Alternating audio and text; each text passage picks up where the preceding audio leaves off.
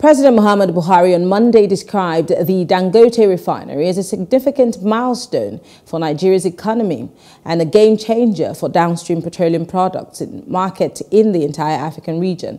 The president inaugurated the refinery in Ibeju-Lekki, Lagos, which is expected to enable Nigeria to achieve self-sufficiency in refined products and even have a surplus for export.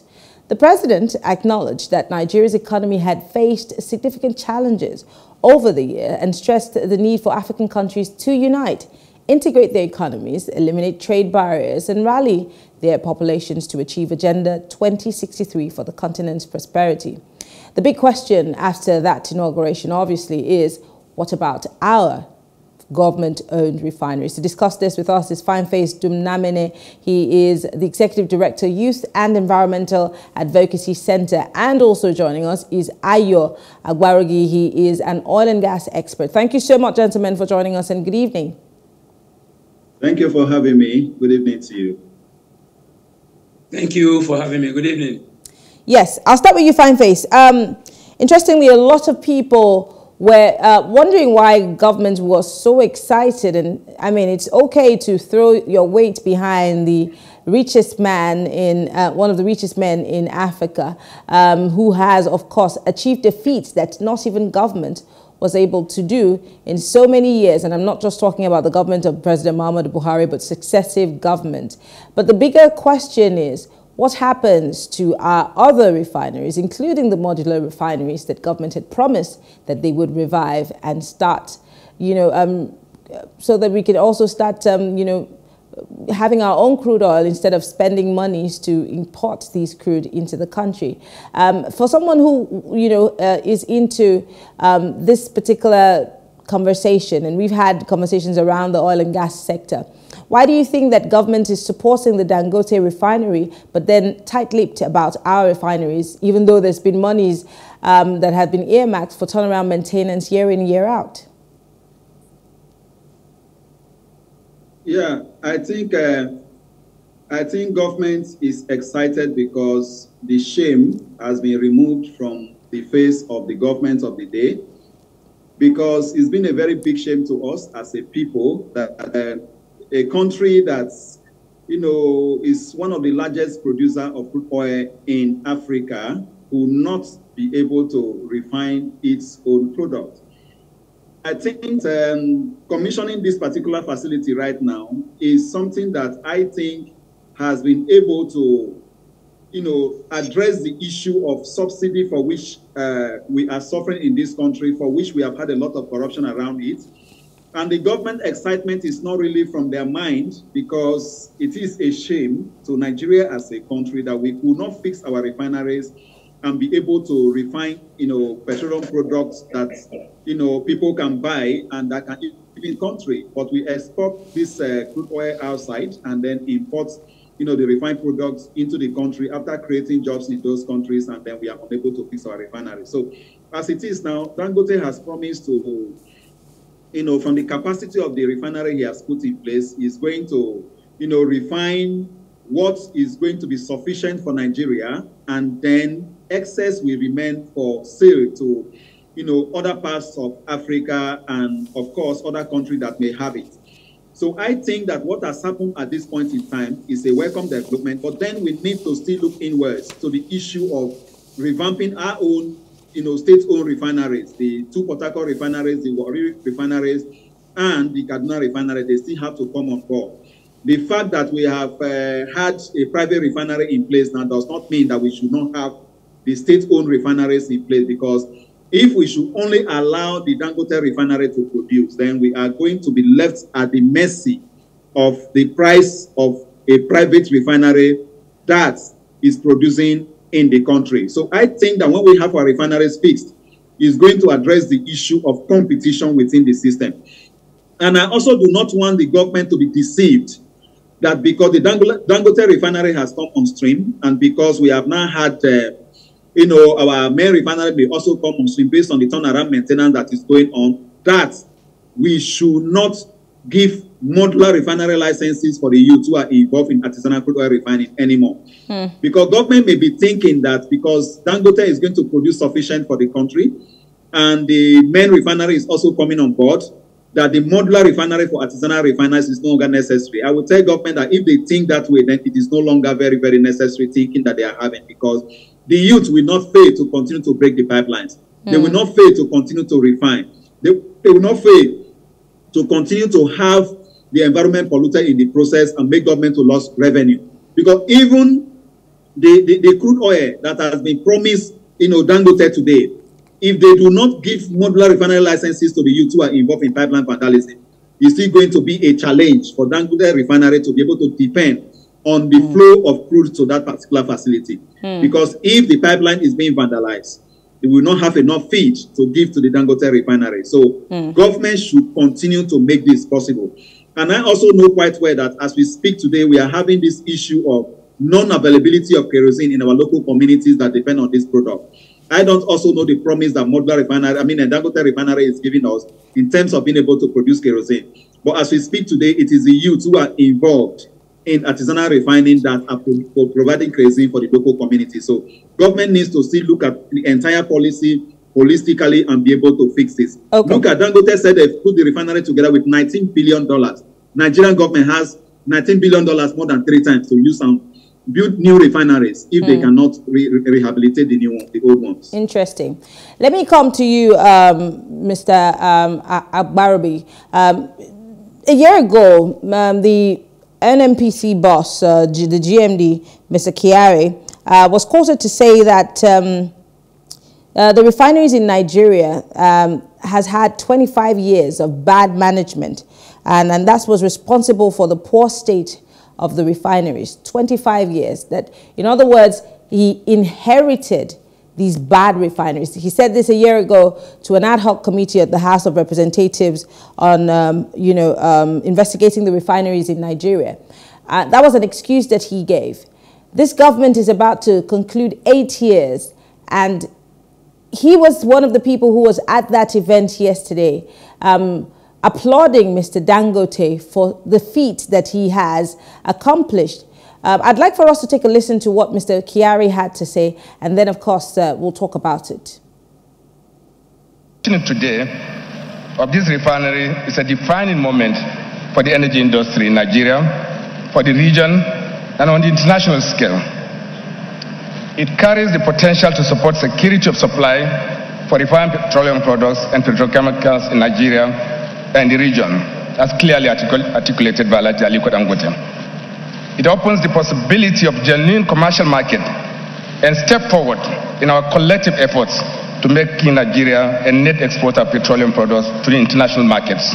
Isn't this a shame that the NNPC boss was applauding someone else for doing something that it was within the purview of government to have at least, revive some of these refineries, if not all, in the 8 years that they've been in government?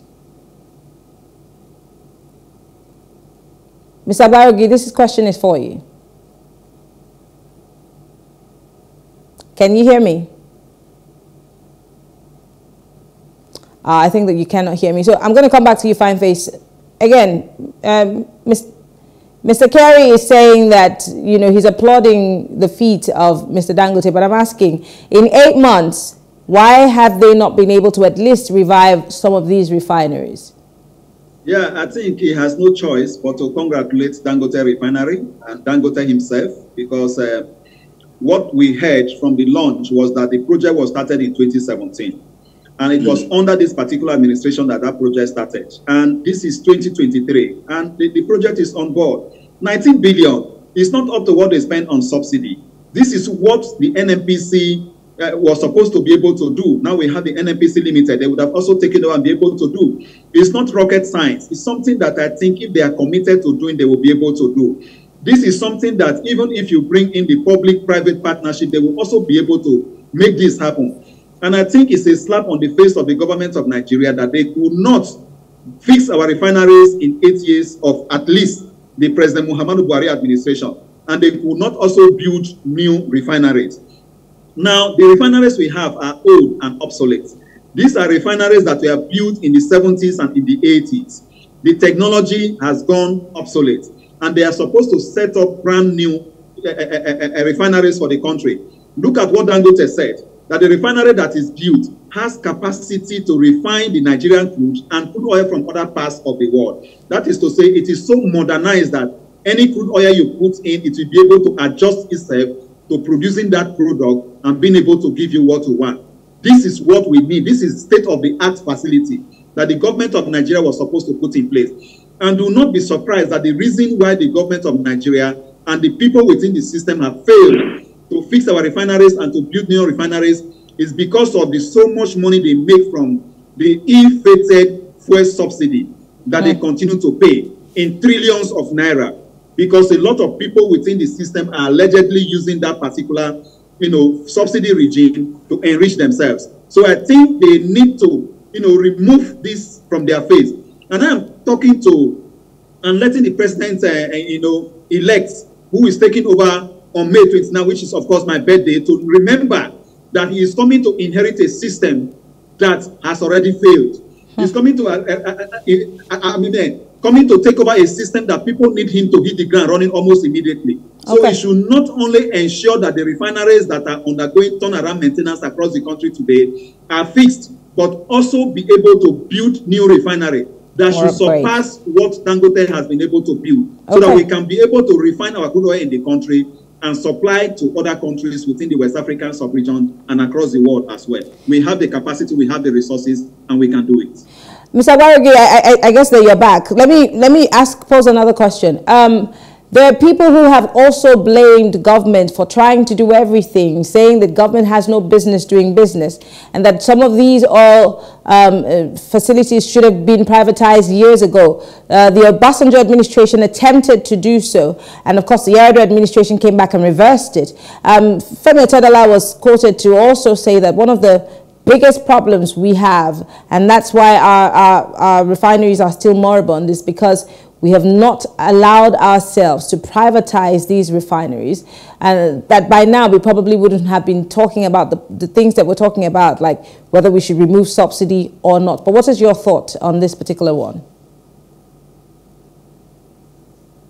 I think my thought is privatization is not bad. To privatize is not bad, but the shady ways we do privatization in Nigeria is a big problem. The shady ways.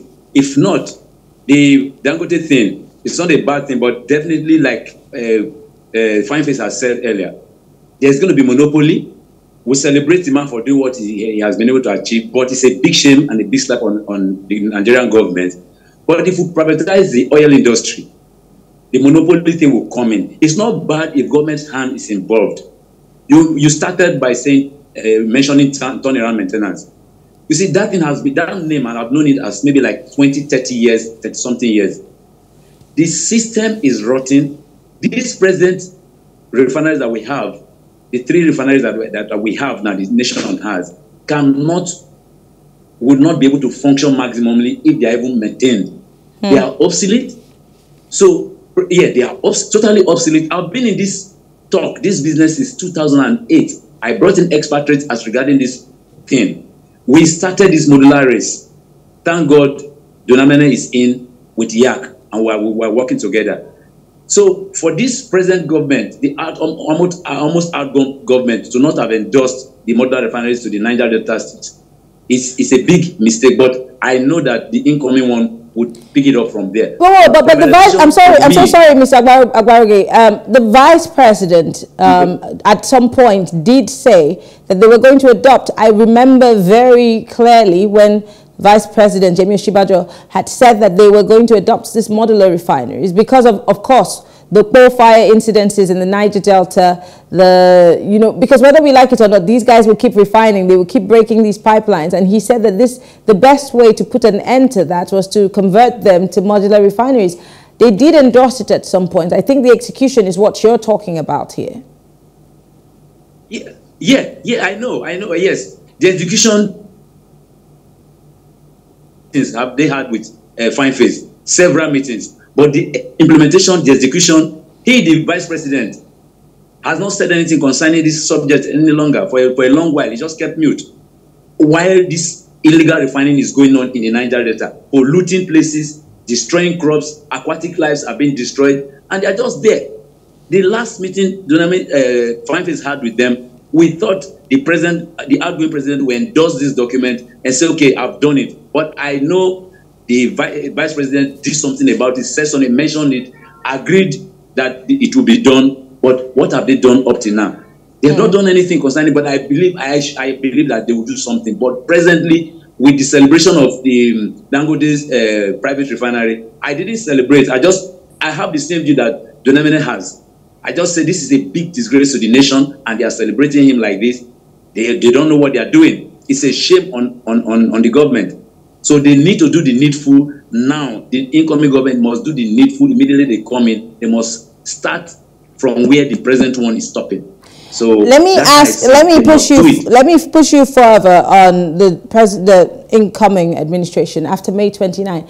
Looking at the body language of the president-elect and his deputy, what do you suppose would be their position on pushing for these refineries to either be, fixed or sold, or maybe building new refineries? Because again, like I said earlier on, there are too many problems that we have in this country. Nigeria is highly indebted. But as Fyneface said, we have billions and billions of naira that we've taken and we've not necessarily had anything to show for it. Do you see the Tinubu administration pushing or going in that direction, or are they going to be resting on their oars, being that, hey, we have a Dangote refinery? Anything contrary to what is on ground would be, the Niger Delta will just not be peaceful, because it has to be, they have to follow it to the letter. They must do it the way they have met it. Anything contrary will not be accepted by the Niger Delta people. So for us here, from what we are going through, the best thing, the traditional gigantic refineries are no longer needed. The Dangote one that just completed was like 10 years span or something like that. The modular concept, if we start today, in 2-3 years, is functional and productive. Everything, all byproducts of the crude will be gotten in 3 years maximum. Everything is concluded. So how many $18 billion do we have? These people have squandered in what's it called? How many? The man just did with 18 million. How many? Each state can even own a refinery. The federal government can put refinery in each state. But anyway, we lower it down to the Niger Delta states. We just put three senatorial states of each state. That's all we are asking for. And it's doable by this government. The incoming government will just kickstart it, and then we know that there will be peace and everybody is happy. The 650,000 barrels per day, what will it do for us? Nothing. Because the man is a businessman, he will first take care of himself, take up his profit. My second question is, where will he get his crude from? Is it not from this same crude that is coming from Niger Delta, first and foremost? So what are we saying? We need those things, and I believe the incoming government will run with it. That's my belief. Well, I wish we had more time to talk about some of the other issues that surround this, and not just about the refineries, but unfortunately this is the time that we have. Fyneface Dumnamene is the Executive Director, Youth and Environmental Advocacy Center, and Agbarogi is an oil and gas expert. Thank you so much, gentlemen. We'll keep our fingers crossed and watch what happens after May 29. Thank you very much. Thank you for having me on the program. All right. Well, thank you all for joining us on the show tonight. That's it. We will be back tomorrow talking for development. But don't forget, you can play catch up with all our previous episodes on our YouTube page, which is Plus TV Africa and Plus TV Africa Lifestyle. I am Mary Anoko, and do have a pleasant evening. Good night.